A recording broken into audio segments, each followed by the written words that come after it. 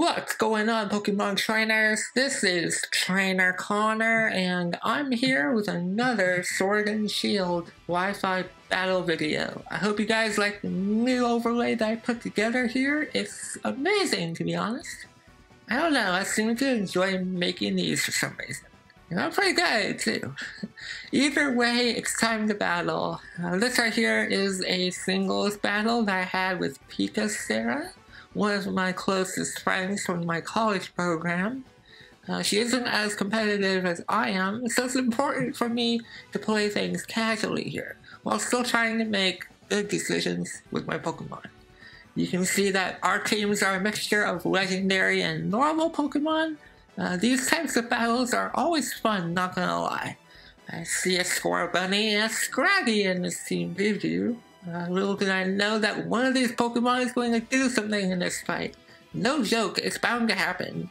Let's go ahead and play this thing and see what happens. Alright, here we go. I hope you guys enjoyed this one. If you want to battle me, you can hit me up on Twitter at Trainer Connor, or you can add me on Discord and just shoot me up for a battle. Me and Sarah, we did that on Discord. So thank you for the battle, and let's have a good time.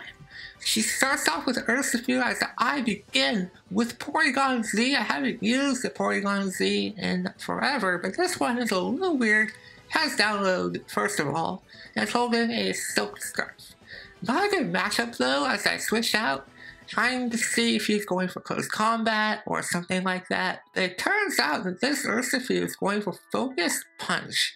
You don't see that very often. I switch into Articuno Galar, who is a Psychic type.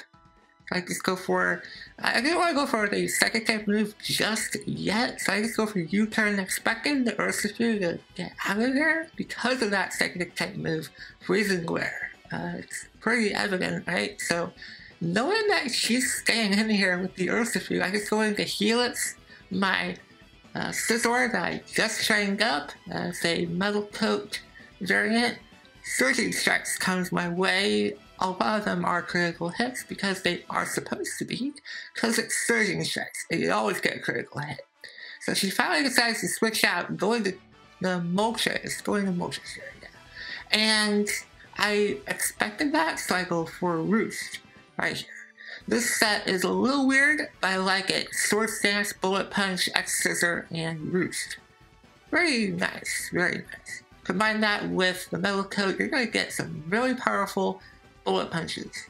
So here I tried going for this strategy, okay, because I know I can live a Fiery Wrath from this Galar Moltres, and unfortunately she has Sucker Punch, which is faster, because you know, the priority bracket is set like that. So Helix didn't really do much this battle. It's a little unfortunate, but next time I will make sure that happens. So I go into my circuitry, I misclick. I really should have gone for Thunderbolt, because that would have taken out this Moltres. I just go for Dazzling Gleam instead, and that's going to cost me my circuitry, and the Sucker Punch comes again and just hits me really hard. So I lose 2 Pokemon in this thing. I have not really touched it, so I'm gonna go into Zacian. Yeah, this is a very interesting battle, a mixture of legendary and normal Pokemon, so what fun. So I go into Zacian, like I mentioned, and she switches out and goes back into Urshifu. I wasn't sure why, because I have to play rough. Granted, I could have missed it, but hey, I hit it this time. I don't have good luck with hitting moves like play rough. What's that move? Focus Blast, Hurricanes. We end up hitting the play rough twice in this fight, so that's great. We knock out Raichu, so now that's 1 Pokemon for each of us that never gets a chance to shine this battle. My Helix, aka Scizor, and her Raichu. It's pretty even, in my opinion. Pretty even. So, I go into Porygon Z, get my useless download boost. She goes for Nasty Plot, and that's a very nice play because she knows that she can survive a hit, and the fact that I switched out, and she can just go for the priority move right after, right? Yeah, but we're gonna make sure that doesn't happen. So we go for Tri Attack, and we just prevent that from doing that all over my team. Yeah, it's pretty annoying. So we got rid of the Moltres, and I just go for yet another try attack on Corviknight. Like I said, I'm going to be as casual while still being competitive in some ways. Luckily for me, I get a very rare freeze with the try attack. And I'm like, that's great. So now I can go into Arcanine. And unfortunately, she thaws out, so good for her. And this Corviknight has Power Trip, which doesn't do anything. I'm gonna go for a Crunch instead of Flare Blitz. Just trying to make sure that she can be a little competitive on my side. And that Brave Bird does damage. Man. So I get a critical hit here with the Crunch, and that mattered a little bit. She goes to the Scorbunny, and I'm like, okay, at this point, I'm gonna just go for Crunch. I'm not expecting Scorbunny to survive this hit. That's what I'm trying to say there. And then she goes into Scraggy, and this is her last Pokemon. So this was a fast battle, but watch this. Remember when I said that one of these Pokemon is going to do something in this fight? I wasn't joking. This is gonna happen. So I switch out, go into Articuno for the typing matchup, of course, and then she pulls off this amazing, I don't know how to describe it, but this unevolved Pokemon is going to go for the Dynamax. And I don't think we agreed to do Dynamax, but hey, it is what it is. People do that all the time now, especially in Sword and Shield. So she goes for the Max Knuckle, and it's gonna do some damage. Like, holy crap! I am neutral. Actually, no, it's not very effective. Sorry. And we survive this hit, and then she goes for Max Guard, which that wastes a turn on her Dynamax. So I can't really. I'm not gonna say much about that. You waste a turn there, and that's what happens.